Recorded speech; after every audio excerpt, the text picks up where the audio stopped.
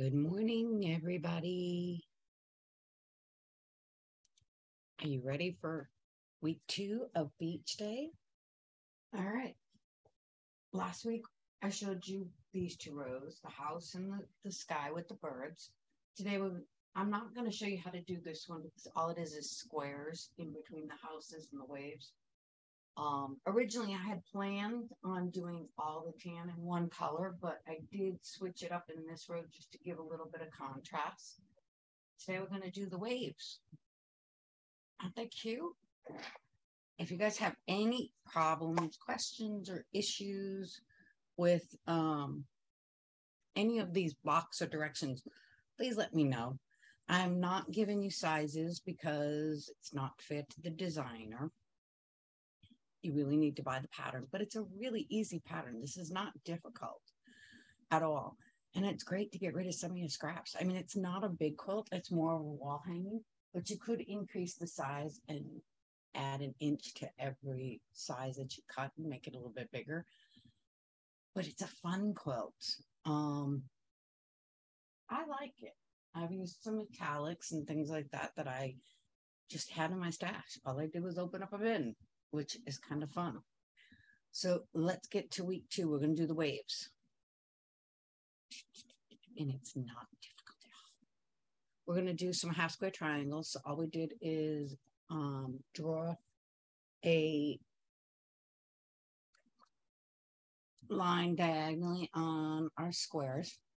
So we have our large blue square, and we are going to put our sand colored square on one corner. I'm going to sew on the line. I usually sew about 1 thread length on this into the corner, just to give it a nice crisp fold when we fold it over.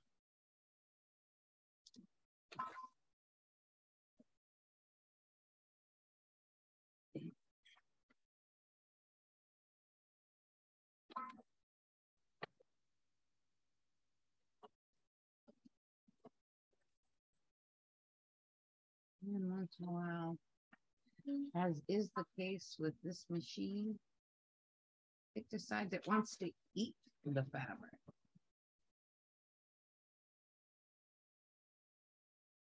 But that's okay. We will get it done.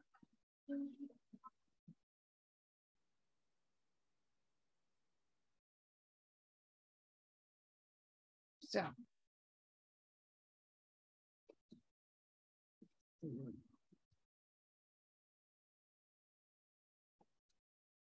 hope you guys are enjoying this quilt because I am. I think it's a fun quilt.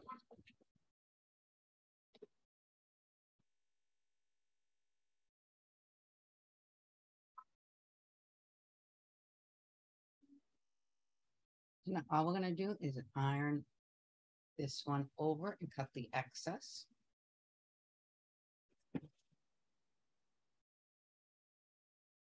Now, if you have graph paper, you can really increase the size and design it all on graph paper. Or just increase the number of blocks, okay? So, for instance, want to make it longer, wider, just add some more houses, add some more waves, anything on the end, increase the blocks. It's not difficult. Okay, so we've ironed it over, and I'm going to cut the excess off. Sometimes I don't, but more than not, I do cut the excess off only because when I'm trying to sew this part on or this part on, I don't want the two fabrics possibly moving. Okay. Now we're going to do the other 2 corners. We're going to leave one of the corners open.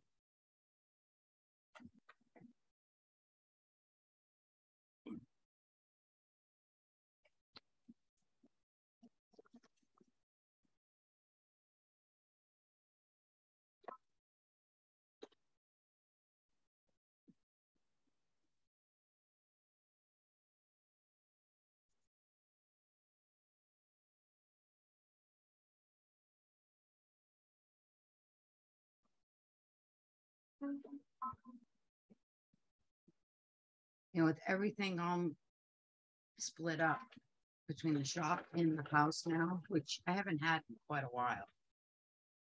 I had to bring another machine down to the shop, and with my mother-in-law passing, she had a Husqvarna Viking, which is not a machine, one that I'm used to or normally would like, but I've had to teach myself how to use it. And that's a learning curve. You're always learning. I mean, even me, I've taught on a lot of different machines, but regularly, I mean, in a pinch, I can show a customer how to do something on their machine, but I've never actually used a Viking for any length of time. So it's a different one. Finally, got the third corner.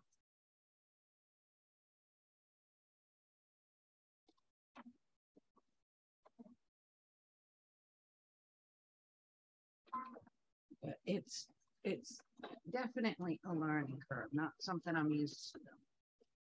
You get used to certain machines. And I've always been a brother or a baby lock person. And trying to do something completely different. Now we're just going to iron this one over and cut the excess off. It's definitely a learning curve without a doubt. Not something that I'm used to at all. But I'm getting there. I've been working on it for a few days. And it's coming. Now I'm going to cut the excess of the corner off. All right. Now you've got a rectangle piece of sand and a blue square, again with the line cut off, drawn on the center diagonally. Now, with normally I would not do the line because I have a grid glide and I use that normally to do my half square triangles. So it just takes out one extra step. But because of the camera, I thought it would be easier for you to see it.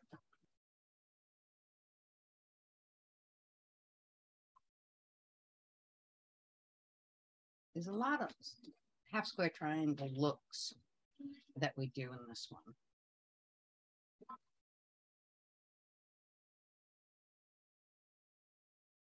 So there you go. We're going to iron it over and cut the excess. This one's a really easy one. It's probably, it's not probably, it definitely is a different way of doing this wave.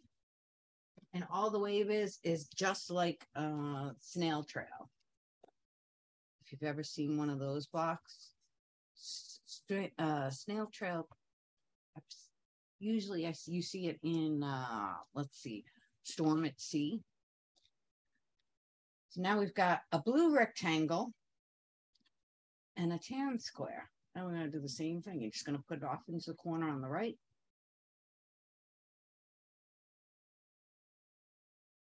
So down the line.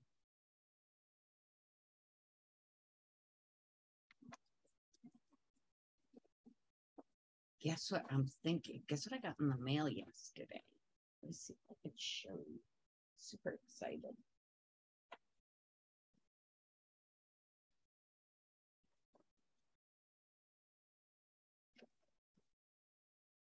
Let's see. Look at. The Alaskan Rainbow Quilt. Isn't it pretty? Yes, it's very much me. I like rainbow, I like primary quilts. I mean, I love teal and blues, but to me, this is a striking quilt. So this is one that I added to my stash. And I might have to do it in pre-cuts. Meaning, I think I'm going to see if I can do a pre-cut quilt for this, for the shop.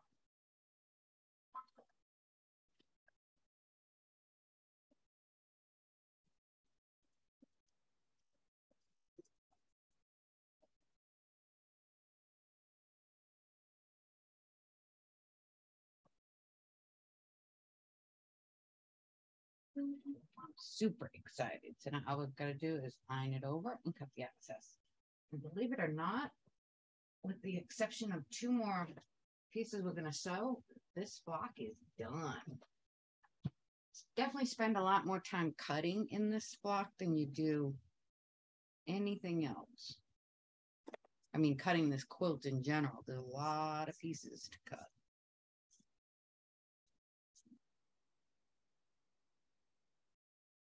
And I just eyeball 1/4 of an inch.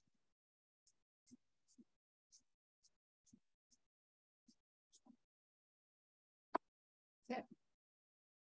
All right.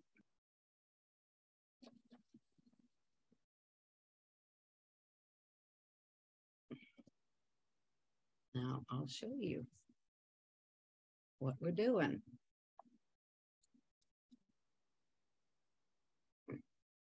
That is the block, believe it or not. Oops, wrong way. So all we're going to do is sew these 2 pieces together and then sew these 2 pieces to this one, and the block is done.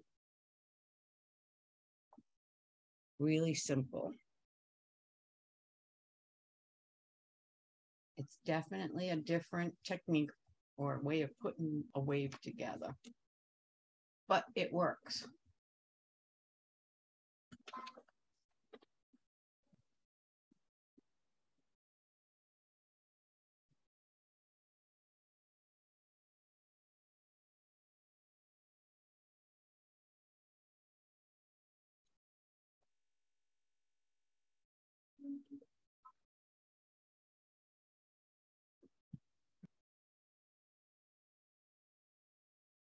And my studio at home is coming along very slowly. I still have a ton of boxes, but I have boxes in corners and piles now.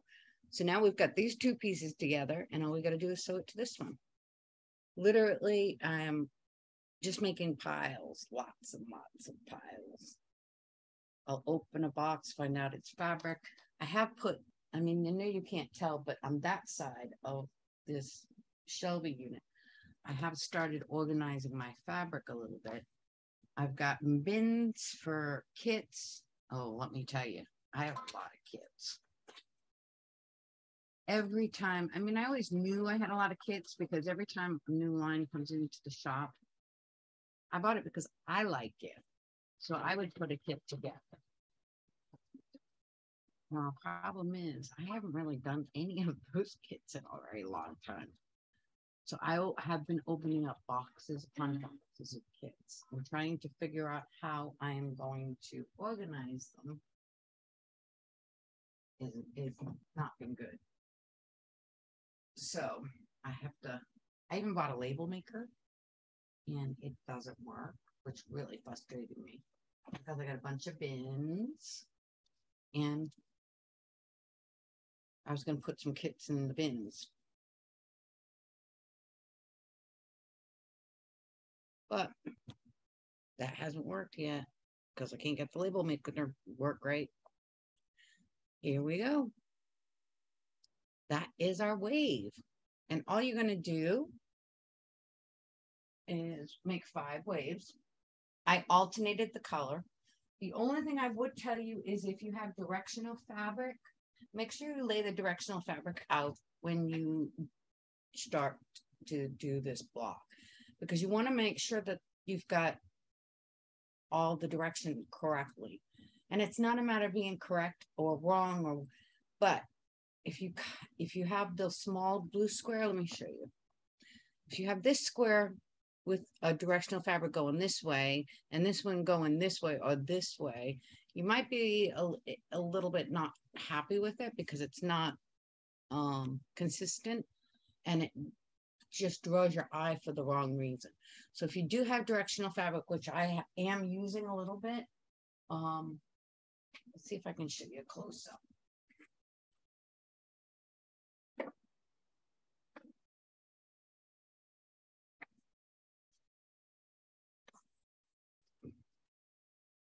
See here, This is uncork, which we had it in the shop, and we still have a few small bolts, but everybody loved it. But there's definitely a direction to this fabric. So I had to lay out all of my pieces, making sure the direction stayed the same in all of the pieces. That's the only thing that I need you to be, be aware of. If you don't care, it's not a big deal to you. Just like when I cut this and these, I knew I wanted the direction going this way, not up and down. So yes, you can use your stash and have fun doing it. Just make sure you watch what you're doing and see, now that I took the quilt out, I am starting to organize little things here and there. It's so fun. But there is my quilt so far. Isn't it pretty? All right, that's it for today. Excuse me. Now I've got to post this video and get to work. So I will see you guys later. If you have any questions or comments or have any issues with it, just post them in the comments on my YouTube page and I will get back to you as quickly as possible. All right, everybody. Have a great day.